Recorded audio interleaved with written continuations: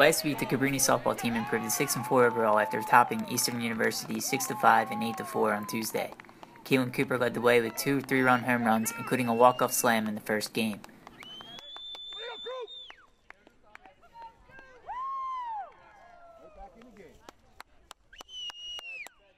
Men's lacrosse topped Centenary 9-4, but fell to number 14 Ithaca 9-8. Mike Lyden scored 2 goals and added 2 assists in the win over Centenary, and added 3 goals and an assist in the loss to Ithaca.